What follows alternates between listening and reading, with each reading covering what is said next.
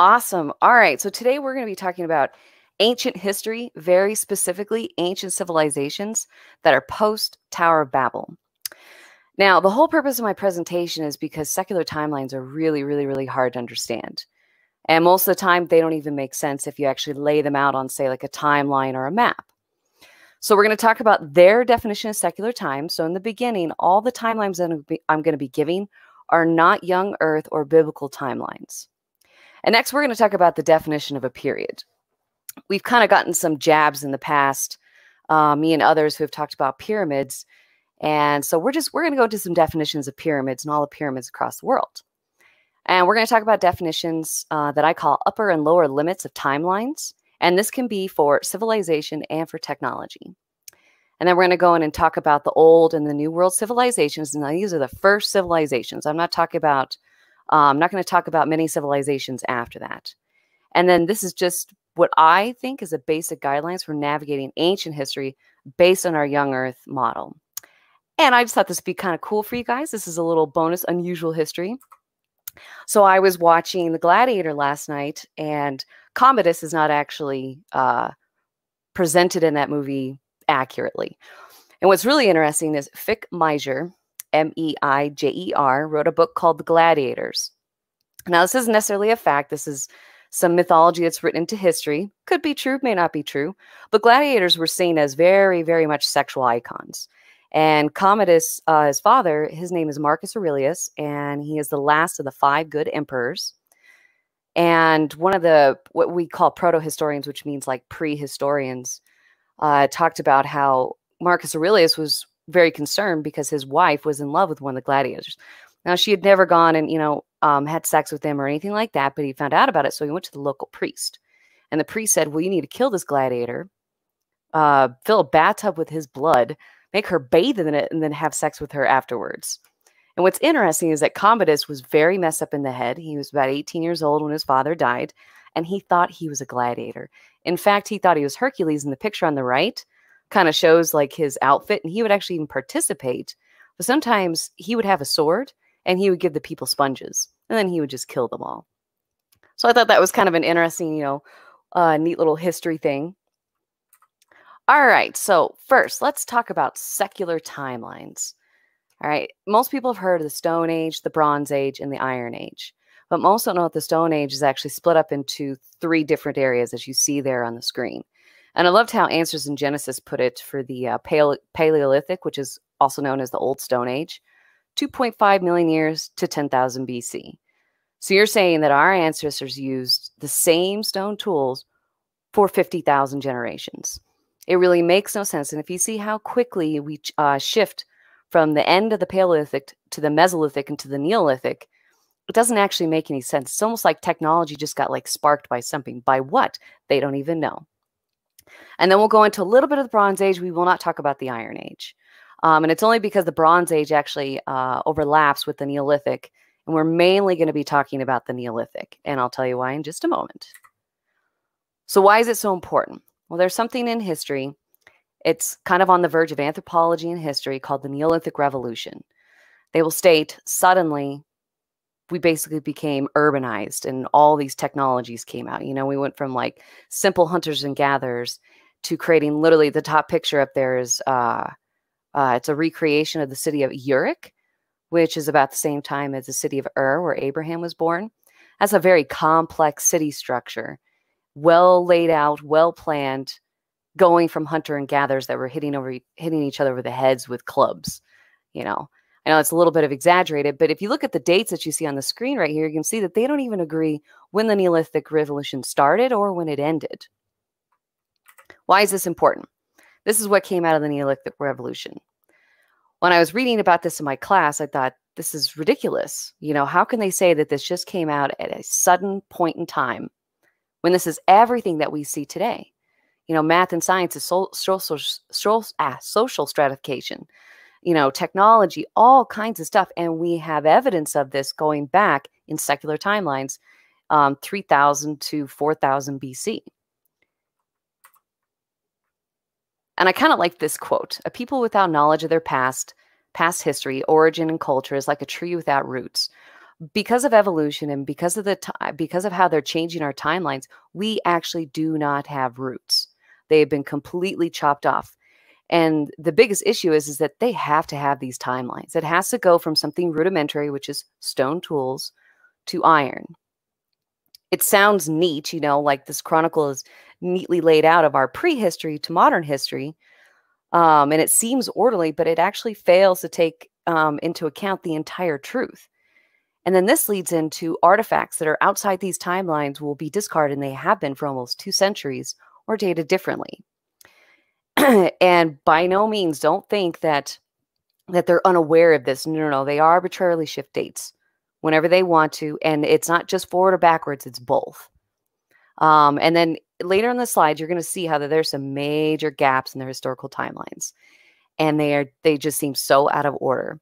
Now, many major historians are not going to claim ancient aliens, but if you start to push them on the subject of how they came up with these megalithic structures in the past and many other things, they won't know. Obviously, we know this from evolution. There's lots of storytelling and blatant lies. So I actually started to make this a long time ago, and I left this in RJ at one of my debates made a stab at me that there was no step pyramids in Egypt.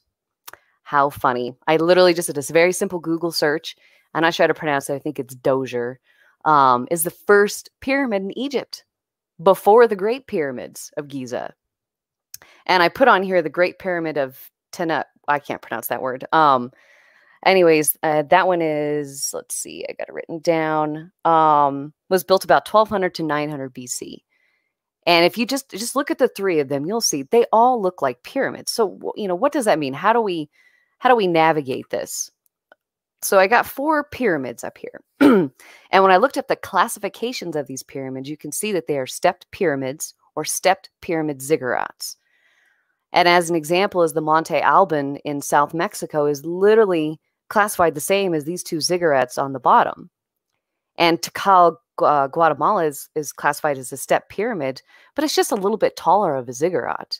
And there are definitely more examples in the Old World and the New World where they're all stepped pyramid ziggurats. Yes, they may have been used for different things. Mostly, they were almost all used for about the same thing, depending on who was building it at the time. I thought this one was kind of neat. This is not necessarily a super old pyramid, but it is the largest in the entire world. And the 2 pictures on the right are recreations of the entire site.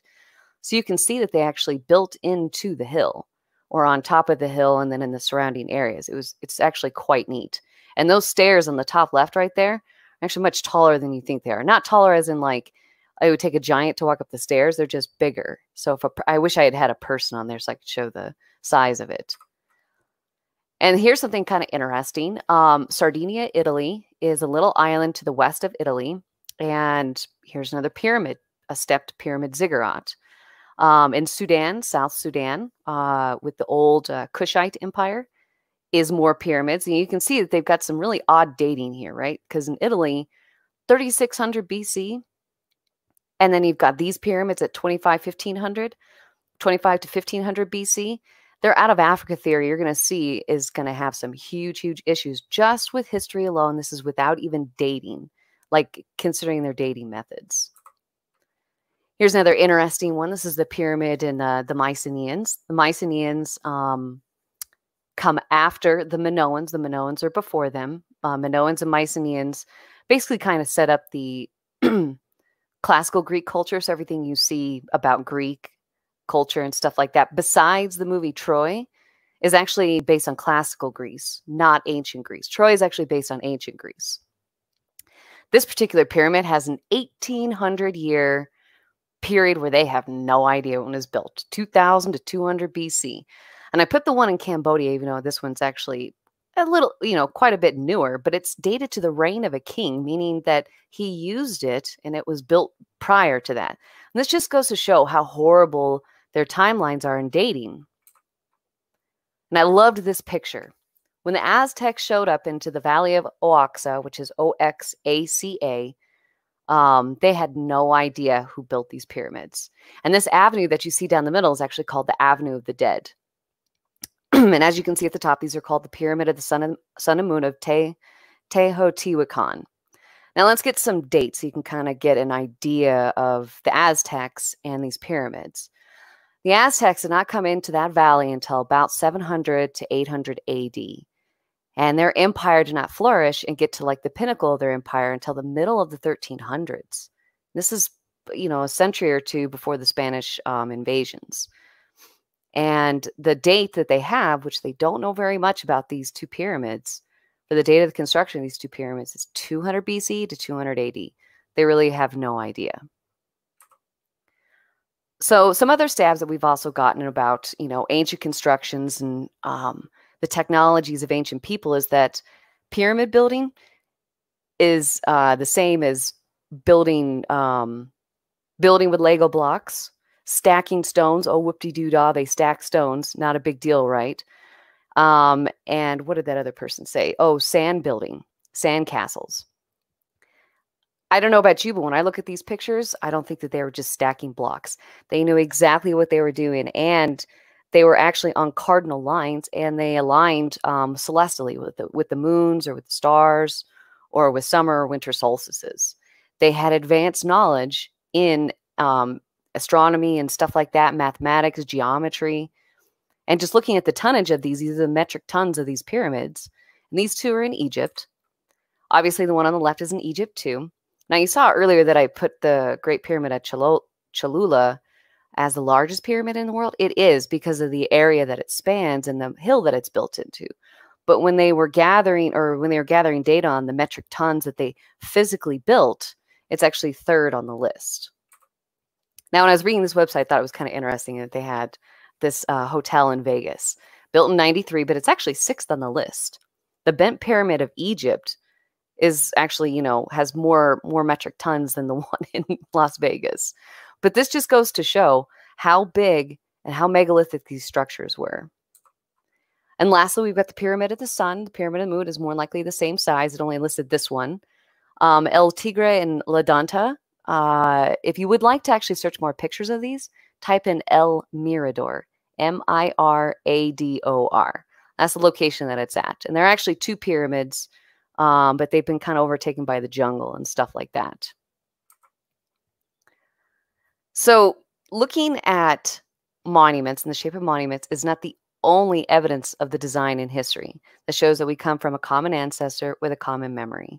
These structures are well planned out, very detailed, artistically made, and they're made from stone. And most of the time, we don't even know how they did it. But we can also add in other stuff as well that shows design in history. So according to secularists, this is their timelines. The Neolithic Revolution, about 5000 BC. They will not admit to any complex cities before 5000 BC. Or I'm sorry, after 5000 BC. There isn't a historian, anthropologist, or linguist out there that will say that there are any diverse languages more than 4,500 years ago. I think that's an arbitrary date because, as you'll see on the next slide, some of the earliest datings for writings actually only go back to about 3000 BC per secular timelines. Some of the largest monuments, besides places like Göbekli Tepe, are about 5000 BC. And the only science thing that I'll add in is the Y chromosome bottleneck. But it's interesting how all these timelines sit at about this time, about 1500 to 2000 years after the biblical flood. Now, I don't think that this is, by accident or whatever. No, this is by design. They knew exactly what they were doing, and they purposely shift these dates backwards so that way it does not line up. And you'll come to see that in a moment.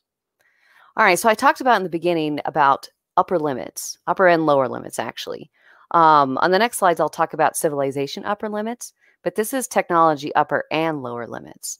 This just goes to show you how ridiculous their narratives are. Bow and arrows are claimed to be used 20,000 BC, but not regularly until the Egyptians in 3000 BC. That's like the latest one that they can find with bow and arrows, where it's, how do they put it? Universally, but used all the time. And you're going to see this narrative is the same thing with all of these. Now, as I said before, writing cuneiform is only about 3,200 years old. Egyptian writing is about the same, things like 3,500, maybe 3,000. And you will not find writings any older than that. And then when we go to metallurgy, just imagine you're looking at a map of the world and you have 10 pins. Just place them in random arbitrary places. That's where they have found metallurgy, and they'll just say, oh, well, we just found these one people and they had a kiln or something to smelt metal. But then for 1,000 years, they didn't do it again. And then they'll find another one. Oh, but for 1,000 years, they didn't do it again. And I say minus 1,500 years because the Bronze Age starts in 3,500 BC. Before that is the Stone Age. If they're actually going to want to keep to their timelines, and they can't find metallurgy during the Stone Age because otherwise they're going to have to shift the Stone Age back. And you'll see how these timelines overlap all the time. Agriculture. They have found a few instances where they say it dates to 12,000 BC, but not used regularly until 4,500 BC. I put roof tiles on here because they have only a couple of sites where roof tiles were made, and they're dated to about 2,300 to 3,000 BC. But they weren't actually invented and used regularly until 700 BC. It's a gigantic timeline, same with the bows and arrows. But they'll say, oh, well, they had roof tiles. They knew how to make them, but they just, they only made them for a certain time and then they stopped. Well, why? There's no reason whatsoever. Now, if you like my theory, they either got repurposed or destroyed, broken in battle. We've destroyed our history so many times, it would be hard to know for sure what happened to them. I purposely think that the majority of them probably got repurposed. And an interesting one is calendars. You've got Stonehenge. You've got some underwater Stonehenges, and they're actually all celestial line. There's one in Sudan. There's one in Germany. They're all over the place, and they date between 5,000 to, I think the latest one's like 12,000 or something like that. But they don't consider them formal calendars. These people spent time and effort to map out the heavens, building mounds, stones, huge stones like Stonehenge. But then they say, oh, but formal calendars weren't used till 3,000 BC. It's because they can't account for technology in the past, so they just disregard it and say, oh, well, these are just, small little circumstances. Silk I put on here because they found silk in some caves. Not really sure how they dated it to 8,000 years ago. But the only evidence we have in secular timelines is 3,500 BC, where it starts being used regularly and farmed regularly. Sorry. So these are the civilization upper limits. This is the old world. So you've got Mesopotamia, ancient Egypt, the Indus Valley, and then ancient China. So you consider these kind of the cradles of civilization. And it's funny, even though they have this out of Africa theory, they still look at these and say, oh, these are the cradles of civilization. Well, if they are, then why did we come out of Africa just to build civilization there? Why don't we have southern sites in Africa that have got structures, complex cities, and then we see us moving further out? And you'll see this on a map that I have all drawn up. So you can kind of look at the dates here, but I want to point out one particular, the city of Ur. In the Bible, the first city to come out of the Tower of Babel was Ur. But they like to date Ur less or earlier in its date than the Enki Temple, Eridu City, and Uruk. But it's funny, when they show images of what Enki look like, or Eridu, or Uruk, they actually show pictures of Ur because they don't have very much on those other cities. Ur is actually way more preserved. But you'll see how that's interesting next. Oh, and actually, I want to point another one for ancient China. So Erletau is disputed, and so is the Xia dynasty. They are both disputed dates. I didn't do a ton of research on ancient China, but roughly speaking, the Xia dynasty is about 2000 BC, so you'd say circa. So like maybe 1800 to 2000 BC, but they know for sure that Erletau was before that. They're just not sure how long. All right, next, so this is the New World. You have the Olmecs and the Mayans, and these are some of their sites, and that shows the times. Olmec was actually considered the mother culture for the longest time, and they're finding out that these timelines are not actually matching up. Now, we're going to, we have to leave out Africa theory because that's over on the other side of the world. Now we have the land bridge theory. And you're going to notice that there are sites in South America that are actually older than the North American sites, like far North American sites. Where the Olmec, the Zapotec, and the Aztecs and the Mayans are at is actually called Middle America. And then you have South America, and then you have North America. So where basically Mexico is, actually, here's my next one. Like Mexico, Guatemala, Honduras, Nicaragua, this is considered Middle America, I think, or yeah, Central America, excuse me. So it's typically shown in history that the Olmec precede the Maya, the Zapotec precede the Aztecs. But if you look at this map and you ever look up maps of the Olmec, the Maya, the Zapotec, and the Aztecs, they actually all overlap in history at some point. Their territories, there is definitely strong Olmec influence on the Maya, but there's also Olmec influence on the Aztecs. For the most part, the Olmec is considered the oldest civilization before the Zapotec. There's also the Toltec, but I'm not going into them because they're like in the middle of the Zapotec and the Aztecs. But each of these places where you see pyramids and like the little city symbols, they're not exactly where they should be, but they do show the structures that are out there, the pyramids that are out there, and generally speaking, where major ancient civilizations were. Let's see. Okay, and so then we'll go down into the Andeans and the Incans. The Andeans are obviously named because of the Andes that are along the east side of Peru. Let's see. Chavan de Huentar. Let me see. So I actually found some new dates for El Perazo and Chavan de Huentar. El Perazo is estimated to be 3000 to 1700 BC. The oldest disputed date of the Olmec is like maybe 1800 BC. And I can't pronounce the pyramid's name, but the Olmec heads, all of those only date to 1200 to 900 BC. And that little circle that I have, that orange circle is below the Olmec. That's considered the cradle of civilization for the Olmec, meaning that's the oldest sites that they have, and then they spread out from there. That's what they say. That's their narrative.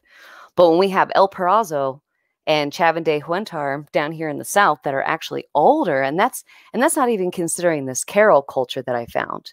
They're 180 miles from the archaeological sites of Chavan de Huentar, and they're estimated to start their society about 3000 BC.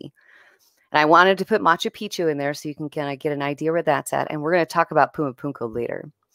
Now, on the left over here, many people have heard me claim in prior videos, prior live streams, that there's a southern site that actually predates all northern sites. Now, there is Chan Chan in Peru, but they are Peruvian Chan Chan. These are the Chile Chan Chan. And this is what they say, but the Chan Chan actually date to 6400 BC. Almost 3,500 years before the Andean civilizations, which is the Moche, the Inca, and stuff like that. 3,000 years. And I want you to kind of look at something. Look at North America and look at South America. A lot of people think that North America and South America are like right on top of each other or in line with each other. They're really not. So they have a huge issue. If you ever get on Google Maps, just look at it. You know, go from Peru and slowly turn the world, and you'll see there's a massive amount of water. Well, they can't figure out how did they do this. They couldn't have used the land bridge to come down because the North American societies are definitely, we can link them to the land bridge. But these South American societies, they have no idea. And so what they'll do is they'll actually invoke continental shifting, which that's ridiculous. It would have killed everybody, because they couldn't have had that kind of technology to come over. We are clearly seeing that that technology is in question big time. All right, so this might be, it's a little confusing, but I'll go, sorry guys, I'll go over it just a little bit. So, well, actually, I'll just name everything with their date. So Monte dei Accadi is the one on Sardinia, which is just to the west of Italy. It's 3500 BC. Hellenikon Mycenaean. And like I said before, Minoan is before Mycenaean. This one's dated to 2000 to 200 BC. Lerna, which is also known as the House of Tiles, is dated between 3000 to 2300 BC. Now, Egypt is a mess. The Pyramid of Djoser is dated to 4700 BC, but they don't have a complex society, and it's not a very big site. Hierakonpolis, or however it's pronounced on one of my previous slides, dates to 3500 BC. And yet they have this complex pyramid before that. It's really messed up. Lower and Upper Egypt don't get combined until 2800 BC. Now remember, these are all secular timelines. And then about 26 to 2500 BC is like the pyramids of Giza and stuff like that. And then you've got ancient Nubia, which is the Kushite Empire. They have almost 250 pyramids spread from just south of where I have that pyramid to a little bit north, covering and spanning the entire Kushite empire, 2500 BC to 1500 BC. Now they'll try to say, well, the Egyptians influenced the Nubians. Okay, but if they actually came out of Africa, why would they pass by Sudan, pass by Egypt? Because you're going to see how these dates are all messed up. Go and create these places, and then come back, and then go back into Sudan. It doesn't really make any sense. All right, Göbekli Tepe is given an extreme date of 12,000 BC. And then we're going to go over here to Mesopotamia. Some of the Mesopotamian dates can date up to about 4,000 BC, I think even 4,500 BC. My ancient civilizations class said that they became sedentary, means they stopped moving about 5,500 BC. And I noticed something very interesting about Upper and Lower Mesopotamia. It's not the same thing as Lower and Upper Egypt. Like Lower Egypt is actually north and Upper Egypt is south, kind of backwards. Mesopotamia is not that way. If I say Upper, I'm actually talking about the northern region, and Lower is actually the southern, where Ur is, the city of Ur. And what they do, what I've noticed, that they will date Upper Mesopotamia older than Lower Mesopotamia, which is where Ur is. I found that kind of interesting. You can go check me on that. Just go and look at the dates. They will actually get them older. And then let's see. Okay, so like Chagra Zambil is actually quite new. It's like 1200 BC or something like that. But the ancient Susan Empire predates the Persian Empire. And before a lot of evolutionary stuff, has really come into history and anthropology, not so much anthropology. This orange circle that I have in the middle, that is the cradle of civilization. If you want to know where the Tower of Babel is, it's disputed, not like highly disputed or anything like that. They're really unsure whether it was in Upper or Lower Mesopotamia.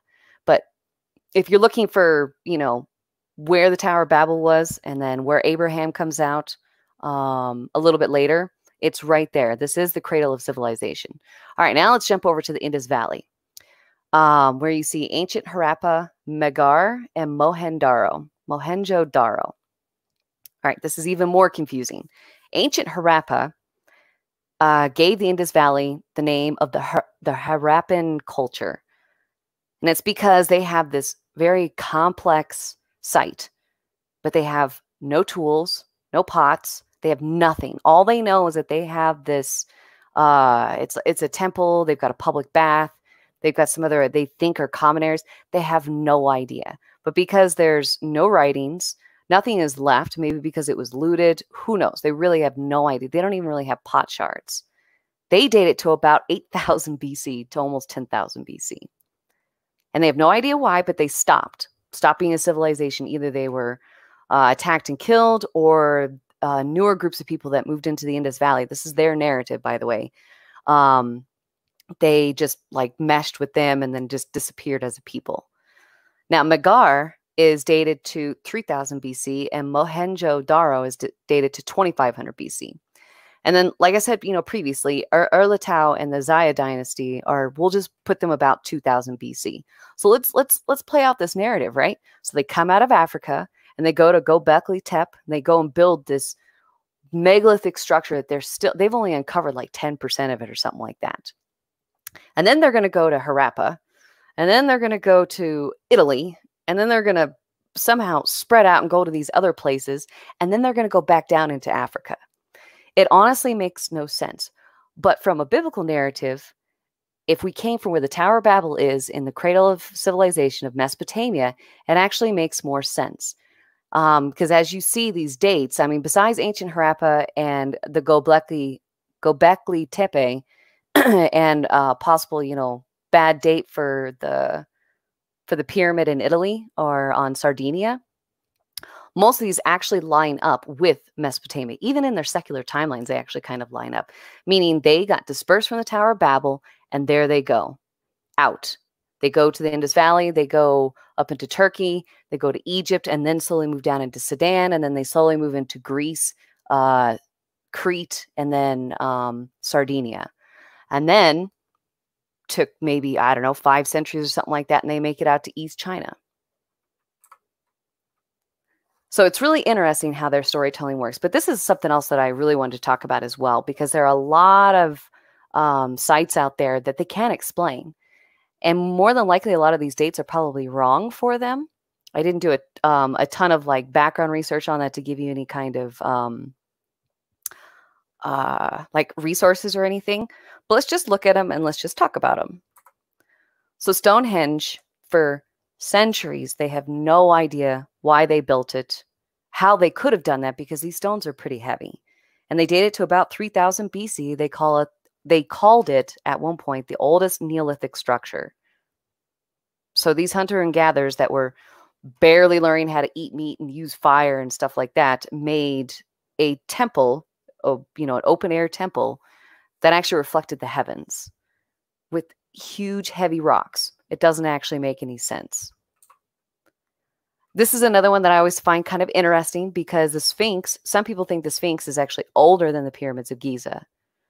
Now, regardless of how you believe, that's totally, it's totally fine if you believe they're older or younger, but it's just that the constructions of them are so massive. I think people forget how big they are. And the Sphinx is dated to about 2600 to 2500 BC, about the same time as the Pyramid of Giza. The Nazca lines. So the Nazca people lived in mid-Peru. They're considered underneath the Andean civilizations. These are so complex that they have to use aircrafts just to even see them, because we can't see the whole thing because of how big they are. And I felt really bad for this one historian. He actually suggested that the Nazca people had hot air balloons. He was laughed at because no, they couldn't have had that kind of technology. Why not? Why is technology being thrown out? Oh, because they have a narrative like the 3H system that I talked about. It has to go from simple to complex. So they invoke aliens. They have no idea how these were done. And they reflect the heavens with preciseness that they couldn't have had back then. That's what historians will say. Okay, next is a place I can't pronounce. It's in the Cusco Valley in Peru. This is actually near Machu Picchu.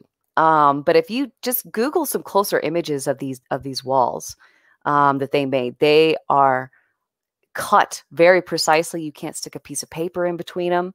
Now they date these, I think it's like 800 to 1100 AD. But you can actually see newer and older constructions when you look at these. So there's a lot of conflicting, well, a lot of people don't agree. A lot of historians and archaeologists will disagree because they can clearly see different constructions. And looking at this top left picture over here, this is actually a fortress that's lower than Machu Picchu, but it's near Machu Picchu. That does not look like they were just stumbling around, putting rocks together like Legos. They knew exactly what they were doing. It was geometrically circular. The squares, the layout, it took a lot of thought, and it took people that know what they were doing with using, construction, engineering, all that kind of stuff. Now here's Machu Picchu. And I don't know about you, but when I look at that, I think, wow, they built into the side of cliffs. And if we go by the evolutionary narrative, how many of them died falling off the side of the cliffs trying to construct all of this? There wouldn't be anybody left. And knowing how they portray ancient man as superstitious and all that kind of stuff, they would have left that place if that many people died. There are just so many things that we have to look at. And if you ever Google it and get some closer up pictures, you will see that it looks like there's some older constructions and some newer constructions because they're not quite the same. There's rocks that fit together just like those previous walls I showed you. And then you can see where there are others where rocks are stacked with mortar in between them. You can clearly see two different times. And the Inca will actually, in their legends, say that they inherited these sites. They were there prior, basically. It's actually pretty neat. I love this one. This one's great. Okay, so Tiwanaku is a town in Bolivia. Pumapuku is this particular site. Tiwanaku also has another site, and I'll explain why there's kind of three sites because there's one at Lake Titicaca too. So if you look where Peru and Bolivia are, Tiwanaku, the town of Tiwanaku is, I think, 20 miles from the lake. And also, just as another note, this is very high up. I think the elevation here is like 9,000 or 10,000 feet. It's very high up. And Lake Titicaca actually goes a little bit into Bolivia, but it's mostly in Peru. So it's like right there on that border. These stones that you see stacked on this right, archaeologists have been moving these stones or, shifting them around so they can display them, study them, measure them, or whatever. But these stones were actually shoved and pushed by something massive, because you can see how big they are, a long time ago. But it would be very hard to have a flood at 10,000 feet, and especially when Lake Titicaca is actually lower than this site here at Pumapunku, which is not far from the town of Tiwanaku. Now, I want you to take a look at this huge column on the left. It is broken in half. You can see that something massive broke it in half. I personally do not believe the timelines that they give for it. They give the timeline of 300 to 600 AD. I think it's more than likely a lot older, because this stone on the left is one solid carving. If they mess up just once, they'd have to get a new one. The stone probably weighed 1,000 tons, even up some of them up to 2,000 tons. That's huge. And for something like that, just to break it in half, it would be hard for us to do that today. And if you Google some of these pictures, you can see where there's literally precise carvings, holes drilled, lines, and they are all at perfect 90-degree angles. Now, this is pretty neat, too, because this is the gateway of the sun, I think. But there's something really interesting. That little guy that's drawn up at the top is actually called the staff god. And they found a gourd, which is basically just kind of like a big kind of like fat bottle, like an old one, with a depiction of the staff god on there. And they dated it to 2300 BC. And this is down in South America. This is way prior than the Olmec, the Mayans, the Aztecs, and the Zapotecs, and even North America. And I actually forgot to get into that earlier. And then they found another gourd, a newerly made gourd, obviously, dated to 600 AD. And I have the pictures side by side. They look just like this, and they look just like the old gourd from 2300 BC to the one in 600 BC. Now, Pumapunku and Tiwanaku sites, they actually had to dig a lot of this out of mud. Like, there was like 10, 15 feet of mud on a lot of these structures. So it is possible that this could be an antediluvian structure. We don't know for sure, but it's really not a bad possibility. And especially with how precise their constructions are, it's pretty amazing. So Lake Titicaca, the reason why it's kind of important is because there's a sunken temple in there. And the Incans thought that their original ancestor came out of the lake. And so they would give sacrifices, drop herbs and all that kind of stuff into the lake. I really couldn't find any good pictures for underneath the lake. I kept coming up with like Pinterest and stuff like that, and those did not look legitimate, so I just didn't show any of those. But it's another interesting one to look into, and they have Lake Titicaca dated to 500 to 1000 AD, which is really interesting. So Pumapunku is dated to 300 to 600 AD. The Tiwanaku site is dated 200 BC to 200 AD, which is the Gate of the Sun. Actually, I'll just go back to that previous one. This one's 200 BC to 200 AD. And then Lake Titicaca, which is only 20 miles away, then underwater temples, 500 to 1000 AD. Their dates are all messed up. Now, I wanted to show the temple, or the pyramids of the moon and sun, Teotihuacan again, because if you look really closely on that top left picture, you can see a bunch of like little mini ziggurats reflecting a much larger one.